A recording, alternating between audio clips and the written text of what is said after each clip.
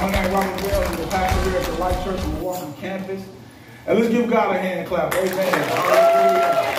We praise you right now, Father, in the name of Jesus. I pray that the word goes forth, God, and won't return void. In the name of Jesus. Have your way in this place today, Father. We are a part of your will, God. We're not having church, Lord. We are a part of your will. Line us up. In Jesus' name. Amen. Just a real quick announcement. We have Songs of Psalms, but a series in this series to serve effectively. To serve effectively is our message. And to serve in the Greek, it means to wait on tables, to serve tables, to minister. And more definitions to that is literally kicking up the dust because you're always on the move. You're kicking up the dust because you're always on the move. To till, to execute, bring to pass. Because I told you one day we got to stand before God. Listen, serving is important because we got to bring some things to pass. And it's literally worship when you worship. It's literally worship. Joshua 24:15, Joshua will write, as for me and my household, we shall serve the Lord. And another word, it was worship. We're going to worship in my house. It's serving the Lord. That's how important serving is. Serving means caring for the needs of others as the Lord guides in the active or practical way. Means caring for the needs of others as the Lord guides in an active and practical way. Father, let me pray again. Father, I just want to say thank you. I come against anything that will try to hinder the word today. God, take over my mind today, my mouth, in the name of Jesus. Our Lord, set the atmosphere, God. I come against any demonic force that is here right now, Lord. In the name of Jesus, I push you back in Jesus' name. Hallelujah. When I go to restaurants, I love watching how people serve. Like being a leader, I pay attention to details. That's leadership for me. So when I go to Chick-fil-A or B-52s or certain restaurants, or even El Greco's, I watch how people treat each other. And you know, do you need anything? I watch that type of stuff, and I always bring that back here. I'm telling you, you can learn serving from businesses, not just in the church, but watch everywhere you go. Don't go to Popeyes, though. Amen. God, for the 1,000th time. Listen, I read this verse 1,000 times. Look, Matthew 25:21. Matthew writes the words of Jesus. He said, his master replied, well done, good and faithful servant. And that day we stand before him. You have been faithful in a few things, and I will put you in charge of many things. Come and share your master's happiness. And I'm going to tell you, I was guilty because I didn't see, well done, my good and faithful servant. I didn't see servant. I'm sitting up and studying this, and I was like, we can say things and quote the scriptures, but did you ever realize that that word was right there? My good and faithful servant. Spectators ain't going to hear this. We had everybody in the church should be serving. This is powerful, man, today. You'll see. Just like God in the beginning, he worked for 6 days, and on the 7th day, he rested. And it's the same way with us. We got a work to do, and we enter that same rest. We enter that same rest. But I want you to understand today, but as your pastor, I understand my calling. Check it out. Let me show you. Ephesians 4:11, Paul writes, he says, so Christ himself gave some to be apostles, prophets, evangelists, I got that spirit. The pastors, I got that spirit, and teachers. Listen to 12 though. He said, to equip his people for works of service. That's why I'm always telling you, come on man, get involved. Because I know what I'm called to do. And you got to know what you're called to do. And here's the power of it. So that the body of Christ may be built up until we all reach the unity in the faith and in the knowledge of the Son of God and become mature, attaining to the whole measure of the fullness of Christ. So mature growth, greater glory, and understanding of who Christ is as a whole in the church begins with the whole church serving.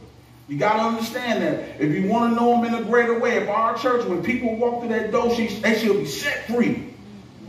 But it has to do with the atmosphere of the church, and everybody should be serving. And I'm going to tell you, like with one mind at the end of the service, listen, I'm telling you, you can have, you be understanding why some churches are powerful, and I'm going to explain today. Instead of just having church, coming on Sundays, not getting involved, going back home, missing empty seats and things like that. Listen, it's going to be power today. Because when Paul was writing all them books, he was speaking to the whole church. He wasn't just speaking to individuals. He was speaking to the whole church. And he was letting them know there's power in there. So my main text, Psalms 37:4. And it goes, enjoy serving the Lord, and he will give you what you want. Depend on the Lord and trust in him, and he will take care of you. Amen. And so enjoying serving the Lord, kingdom revelations are released to those who serve and help build the kingdom of God. I was telling you about, I get revelations, man, from God. God speaks to me. Because I told you, I ain't been perfect, but I've been faithful. And I'm telling you, once you learn to serve, I'm telling you, God, you'll start hearing from God in ways you'll be like this, man, because that's what we're created for. Servants of God get to hear, see, do, and experience things in this life that spectators can't. Last week, when Jesus turned the water into wine, it started with his mother coming to him, they out of wine. And he was like, Mama, what does that have to do with me? But I guess the Father said, do it. And it said that she went to the service and was like, do whatever he says. And Jesus told him, go get some water pots and all that. And took it back. And the wine was beautiful. The guests of the party was like, why they put out the best wine last? But the moral of that story to me is the servants got to know who did it. It said nobody in there knew where the wine came from, but the servants did. Read the story, John 2. That's what happens, man. You get to know some things that spectators can't. And this is why the devil makes us hesitant to serve with using our life, talent, times, and treasures, because serving in the kingdom of God takes you into a deeper knowing of who Christ is. I'm telling you, I'm talking power today.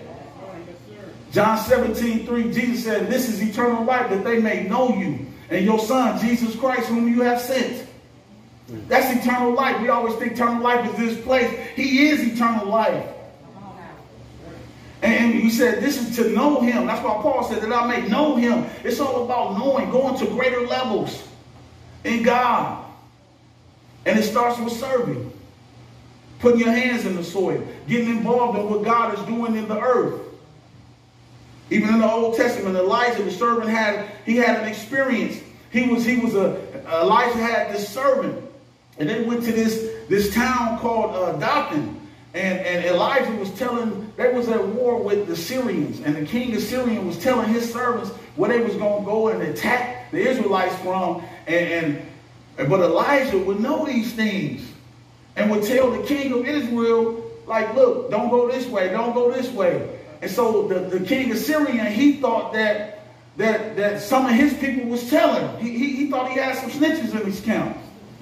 And he was like, man, what's up? And then one of the servants was like, no, that's not it. He said, the prophet Elijah in Israel, man, he said he in Dothan. He said, man, he's telling the king everything. Because God was speaking to him to protect you. God speaks. But this servant was scared because when they woke up the next morning, he had a great army, the Bible says, that surrounded the city of Dothan. And Elijah went out and went like this and told his servant, he said, don't be afraid. He said, Lord, open my servant eyes to let him see what I see. And he opened up and he saw a hill full of chariots all around Elijah. It said around Elijah. And it was chariots and horses around. And so that's what I'm saying, man. Look, but it was his servant. And so servants, being a servant, it'll tap you to behind the scenes. You get to see things before they come. I'm telling you, how better it is the devil coming here, attack you off guard, man. Man, how powerful it would be that you could see behind the scenes before you get there. But that's what serving does. It's supernatural. Serving is supernatural. Same horses and chariots of fires that took Elijah up. That was for you Bible scholars. Was it the same ones? Main point teacher, serve effectively, keep your private life clean. And you can write this down. You only serve effectively to the level you live privately. Woo. You only serve to the level effectively to the level you live privately. Your private life is your ministry. Don't come up in here and all, hallelujah. But you go home and you mean to your wife. You mean to the kids. You don't know how to treat your co-worker right and all that. And then you got the word Christian in your mouth. Ooh, that's dangerous. I remember serving in the church back in the days, and I was living loose, and it manifested in my servanthood. I stopped showing up. I used to be sitting there buzzing from the night before. I got there late too. And I'm buzzing. And eventually it manifested. Well, I had sex with some girl the night before, but I'm in the church the next day. I'm like this. Eventually it's going to manifest. It's going to show up in your life. It's going to show up in your servanthood. Listen close. Private issues manifest themselves in the one who serves life in the church by the choices they make when no one is looking. Key things that are affecting our servanthood in the church. A life unorganized, or a life where you're hurting and no one knows, but you're not honest with God and no one else. This condition is hindering many followers of Christ in the church who serve and who are currently serving from serving effectively in the church. You have to be honest with people. Because I'm telling you, man, when you dealing with stuff at home and in your private life, it affects this. So you need to talk to somebody. I tell everybody, look, this is the season. Like after church, you'd be like, if you like, Pastor, I need to talk. Man, this is the season you can get a hold of me. I was set up. I'm all week. I've just been seeing people, married couples, single people, just all week, for the last like 2 months. I've been busy seeing individuals like, what's going on? You know, and speaking into their lives, what the Holy Spirit is telling me to help them with. But you got to follow the assignment I give you when I talk to you. Yesterday on the road, and I was telling my father-in-law that, man, I listened to a podcast, and the people said something that affected my heart, man. I said, this is me. I ain't going to tell you what it is. But I said, this is me. I had to deal with myself. And so I can grow, so I can be a better person, that I can serve effectively. This is what it's all about. We got to serve until he comes. So it's not just you doing it to better yourself, but for serving. We got to serve, and we want to serve effectively by dealing with the issues that we have in our hearts with by the Holy Spirit, and confessing your sins to somebody you can trust, and telling it to God. We got to be healthy when it comes to serving. Listen close. Pastors carry around a heavy load as we serve. I just want y'all to understand that. And look, this is what I had to learn. I had to learn that God's grace was for me too, and not just for the people that I'm serving, that I'm preaching to. I had to learn that. Because you'll be like, I forget about myself sometimes. And the enemy will beat the dog breaks off me, man. And I'll be like, oh no, I had to remember that. Oh, this grace for me too. And that's what pastors have, because it's a heavy load for pastors in this season. And thank God we made it through the coronavirus. It was heavy. Honestly, honesty increases ministry effectiveness. Continue with key things that are affecting our servanthood. Alcohol and drugs. Mental health. You got to be honest about your mental health. I think we all deal with mental health on some level. I told you, I was honest up here. Sometimes I get off this stage and I go home and I cut the lights off and sit in the dark sometimes. And I'm being honest with you. Sex outside of marriage is going on. This is what's hindering the servanthood in the church. Sex outside of marriage, because your conscience ain't clear. You come in here with plenty of guilt, fear, and shame. So you're not as effective. You'll smile like that. Hey, how you doing?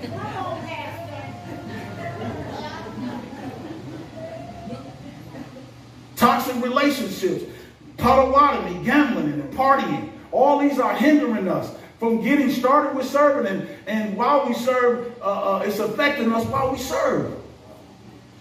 What is hindering many Christ followers from serving, and who currently serve and from serving effectively? They are eating from two tables. 1 Corinthians 10:21, Paul writes this. He said, you cannot drink the cup of the Lord and the cup of demons. You cannot partake of the table of the Lord and the table of demons. Paul was addressing their private life. He was telling them, look, you got saved, delivered. You can't go back to this table. You can't eat from two tables. And this is what affects a lot of servanthood in the church. Eating from two tables is why we have to pray to the Lord to send more workers into the harvest. That's Matthew 9:38. Jesus said, pray to the Lord to send more workers out to the heart. This is why we got to do that, because a lot of people are eating from two tables. popped in my spirit as I was writing this sermon. I saw Jesus sitting at his table, the Last Supper. I seen that table in my spirit in the upper room. And it was powerful because it exemplified the disciples were eating and serving God from one table.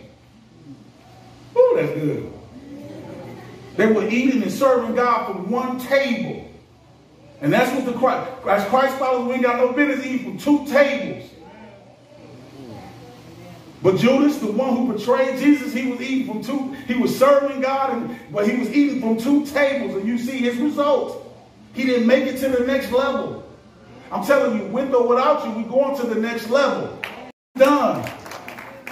All you're going to do is get replaced. And that's what Peter and them came at. Man, we got to find some. They prayed, and we got to find somebody to take his place. They prayed it was Matthias. Somebody to take your place.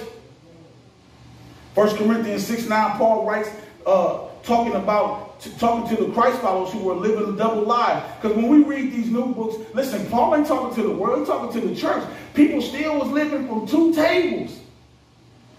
He said, or do you not know that wrongdoers will not inherit the kingdom of God? He said, do not be deceived. You can deceive yourself and be like, I'm getting in the glory.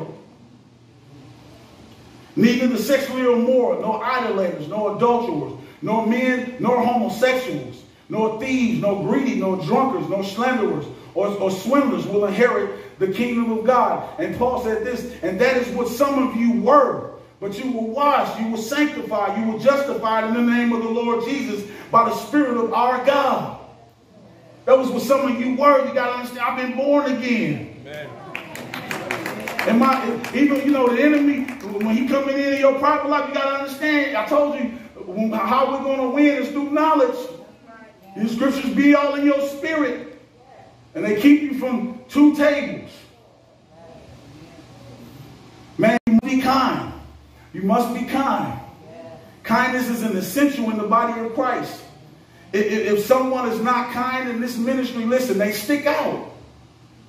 Y'all, this church so loving, man. I'm telling you, you catch somebody that's mean and don't know how to treat people, you stick out. And they get right to the top. I'll be like, what? For real? It sticks out. The definition of kindness in the Western is a kind person. In reality, is someone with the interests of the affected person in mind. While taking action or making an opinion, everyone should be treated with kindness by those who serve in the church. And it's just like you giving them like straight eye attention when they talk and things like that. I'll be outside, I try to, with somebody, hey, God, I'll be like, hey, yeah, okay, yep. But I see you. I come out there on purpose. I told you, I'm out there on purpose. You holding doors. You got a smile on your face. Yes, ma'am, no, ma'am. Don't forget that. We yeah, all that. Listen, don't forget your morals, man. Yes, ma'am. You see an older person, yes, ma'am, no, ma'am. Hugs, talking to them, following up, even getting their numbers. Treating them, treating our church like a 5-star hotel. Who ever been to a 5-star hotel? God will get you there if you learn how to serve.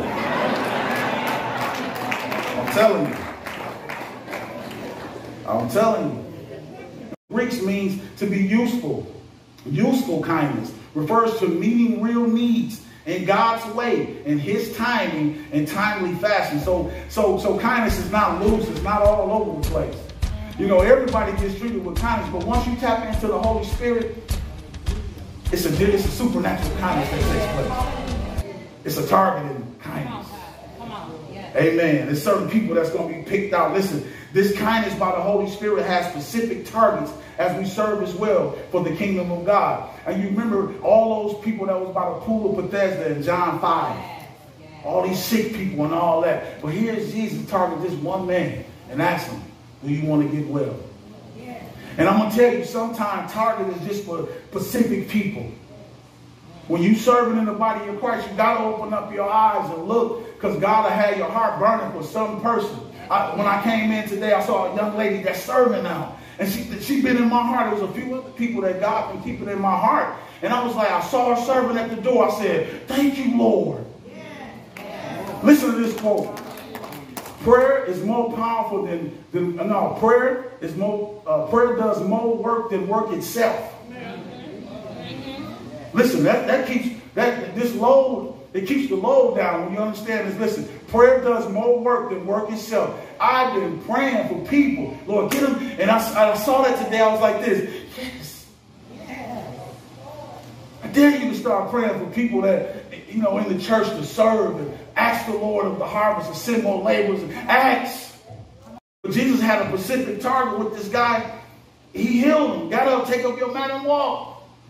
I'm telling you, so God will put people in your life that you will see, and you must pay attention, because you don't know what that person is going through. You'll just be standing there and there's something about this person. That's what the kindness of the Holy Spirit does. It'll specifically pick out somebody. And you must follow through with it. You don't know what God is up to. Many of the people God are sending here are broken and fragile. That's why kindness is so important. We can't be rough, mean, or tough acting as we serve in the body of Christ, but we must be and show compassion and empathy and be considerate, sympathetic, loving, and gentle, but also humane, which means having or showing compassion or benevolence. And benevolence means this, listen, the quality of being well-meaning as you serve. Like somebody want to use the bathroom, somebody knew, where's the bathroom? Don't go like this, be like, what? Go down that way. Take them, that's 5-star. Be like, let me show you. Yes. And you take them down, and here you go. That's 5-star. And so when you got a 5-star, listen, the king stays in these places. The president shows up in these places. People start to come of importance, not just people that's poor, but rich people. And look, everybody needs Jesus. A 5-star church, man, listen, everybody coming. It don't have nothing to do with status when there's kindness in the air. We must serve with the other person's best interests in mind. It's not about you. God saved you, and He's going to bless you and all that. But serve with a mind full of knowledge. This is what I'm teaching you, so you won't be serving empty-headed, but you'll be serving with understanding, because God is so near. Philippians 2:3, Paul writes, do nothing out of selfish ambition or vain conceit. Rather, in humility, consider others better than yourselves, not looking out for your own interests, but the interests of others. Man, listen, that's what kindness is all about. That's what serving is all about. It's like, that's what Jesus came. He came and gave His life. You are ready and waiting to love on someone as you serve. And I wrote that for the host team. Y'all know, if I got something to say, I'll say it. But I say it humbly. And it's like, as you stand on your post, you are ready and waiting to love on someone as you serve. That's what you're standing there for. Yes. It's like this. Yes. We ain't talking. 5 minutes to, we getting in place. Or 10 minutes to, we prepared. That's why John the Baptist's ministry was so important, because he prepared the way for the Lord. And so when Jesus came, He was already in the water. He was waiting on Christ to take Him to the next level. Because that's what happens when we're in place and kindness is busting forth in the church. And I'm going to prove it. It takes people to the next level. You'll never know, man. Somebody coming here broken and you're smiling. How you doing? You in place. Welcome to Light Church. How you doing? Hope you have a great time today. You'll never know what'll happen. Because kindness is supernatural. We're not being nice. It's to loving people more than they deserve. And that was a quote by Joseph Goldberg. And I quote, a single act of kindness throws out roots in all directions, and the roots spring up and make new trees. Hallelujah. That was by Amelia Earhart. What's unique about kindness is that it's supernatural, and it's the attribute of God, and it's one of the fruit of the Holy Spirit. And I just want you to love, joy, peace, kindness, faithfulness, gentleness, self-control, gentleness. It's 9 of them. Now check it out. And kindness is one of them. I just want you to understand, when you practice kind, you choose to be kind. Because you understand now what the definition is. You choose to be kind. It's only one fruit. So when you choose one of these attributes from God, the rest of them flow through it automatically. Because it's only one fruit. And so it's working on you. As you work in this way, it's working on you. The Holy Spirit working on you as you serving out. He's serving in because the Holy Spirit is inside you. And faithfulness and joy and peace and just all that stuff just running loose in you. But you got kindness up first. Up front. Kindness is the bait of salvation.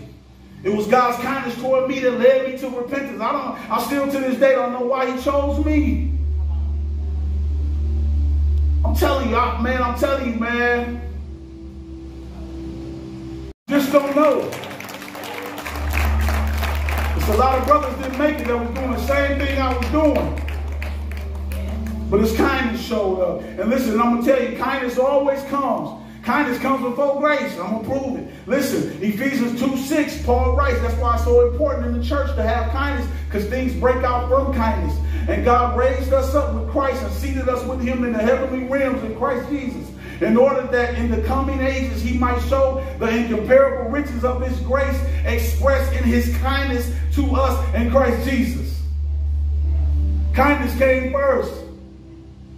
Titus 3:3, and at one time we were too foolish. We were once foolish and disobedient, deceived and enslaved by all kind of passions and pleasures. We lived in malice and envy and at being hated and hated one another. But when the kindness and the love of God our Savior appeared, he saved us, not because of righteous things we had done, but because of his mercy. But kindness showed up first. That's why it's important in the church that we be on post with kindness, because in that's when everything else releases. Romans 2:4, Paul writes, or do you show contempt for the riches of his kindness, his forbearance, his patience, not realizing that it was God's kindness that led us to repentance? That's why it's important to be kind to people and gentle and loving in this broken world. And in my closing, main point 3, to serve effectively, you must be of the same mind. It's what made the first church age so powerful. As disciples on the day of Pentecost, before that, they received instructions from the Lord. In Acts 1:8, Jesus gave them the instruction. He said, you will receive power when the Holy Spirit comes on you, and you will be my witnesses in Jerusalem and all Judea and Samaria and to the ends of the earth. Now listen close. The first age disciples came into agreement with the instructions given by Jesus and the Holy Spirit's lead as they served in the kingdom of God, which gave them the mind of Christ. The Holy Spirit came and gave them power to carry out the instructions. They were all in agreement with these instructions. They were walking in one mind. And this is what you get when Paul said, we have the mind of Christ. Because the instructions came from his mind first. He said it to them. They lined up with it. Now we have the mind of Christ. This is what gives us the mind of Christ. When we lined up with what he already said. Listen close. Being of one mind as we serve is a system. Being of one mind as we serve is a system that affects the spiritual realms to release spiritual blessings in the church. It's a system. And we got a natural system. I was saying that last week. We got to be in place. Our church is only strong as a system. But listen, having one mind is a powerful system that releases the blessings out of the spiritual realms. Ephesians 1:3, Paul writes, blessed be the God and our Father, the Lord Jesus Christ, who has blessed us in Christ with every spiritual blessings in the heavenly places. Talking about the spiritual realms. Every spiritual blessing starts in the spiritual realm first, and then it manifests in the natural realm. So being of one mind as we serve is a portal from heaven that releases signs, miracles, and wonders. Man, I'm talking power today. And this is why when you go to other people's churches, not all of them, just because they're making noise and jumping around don't mean nothing. I'm talking about sometimes you can feel it. When I go to Chicago Tabernacle, you can feel it. Everybody on one accord. They in one mind. And listen, it's a portal to the heavenly realms. And even angels come through these things. There's no sickness. There won't be no people will come to our church and get delivered. And I'm telling you, it's coming. It ain't gonna just you go home just a powerful word. No, it's gonna be healing gonna be happening in this place. But it all comes from the church, everybody serving and being of one mind. Being of one mind makes demons submit. They won't have no place in here. See, the reason why I had to pray again, because some of the minds were here, were all over the place. I'm telling you, when you come to church, come to see the King. Come to hear from the King. Freedom to do what they want when we're not on one accord. But that's why the first church age was so powerful, because they heard the instructions. The Holy Spirit came and they carried it out. They were on the same page.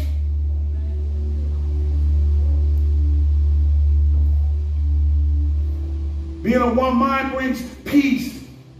Break strongholds. You could be dealing with something. I'm telling you, we'd be of one mind. Somebody come in here alcohol and leave out free.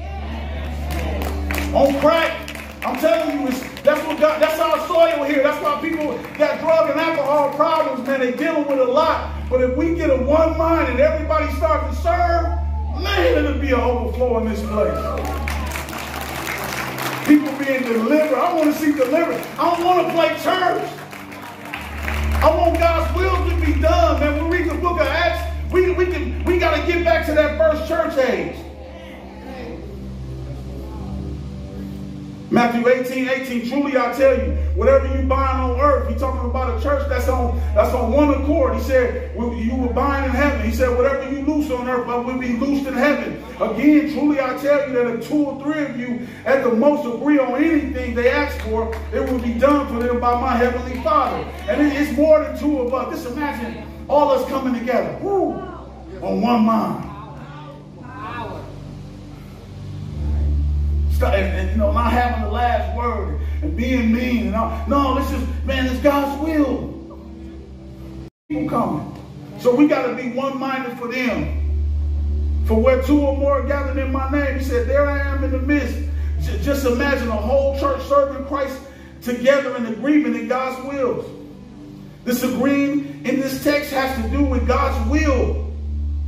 It's not loose. It's not like we just praying and just, Lord, we praying about anything. Listen, it's about God's will. When Paul even said that I can do all things through Christ who gives me strength, that's not a loose prayer.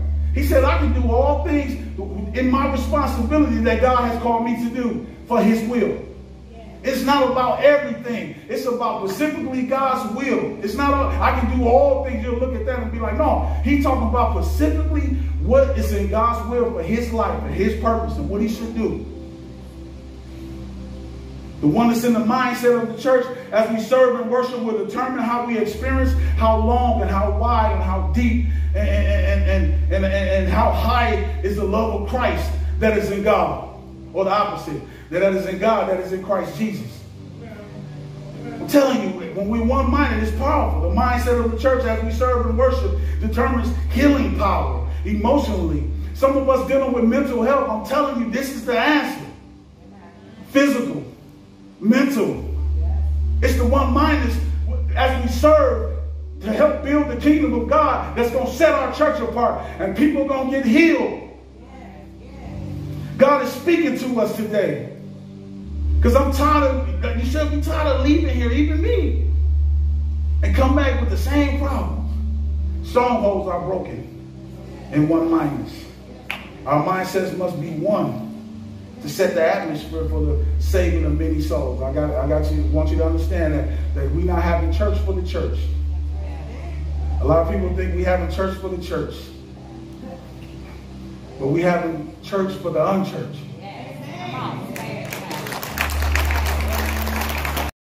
I ain't come for those who are well. I came for the sick.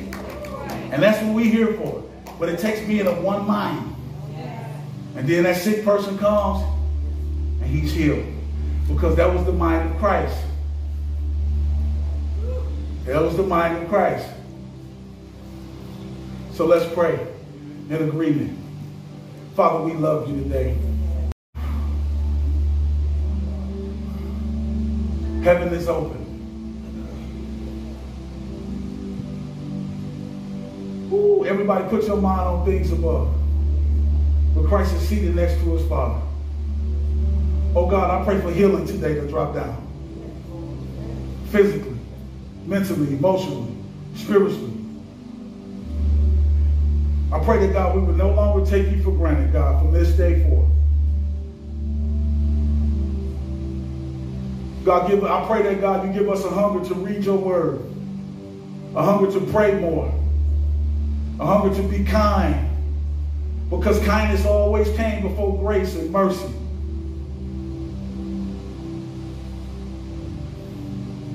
Have your way in this place, God. I pray today, God, that you will activate us to serve, Lord. You said without you, we can't do nothing, God. You have to activate us. Give us the mind, and Lord, help us to follow through. People that's not involved.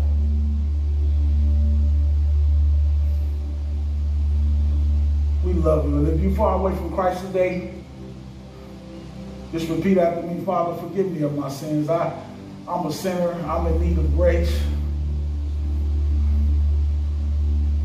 I'm in need of your kindness. Please forgive me of all my sin. I believe Jesus died for me. I believe you raised your son from the dead. Now, Holy Spirit, I am clean now. Come inside of me. Help me to move and do God's will. In Jesus' name, amen. Amen. Amen. See, it's greater than this meeting being all over the place. It's about God's will. It's about making Jesus real to a dying world.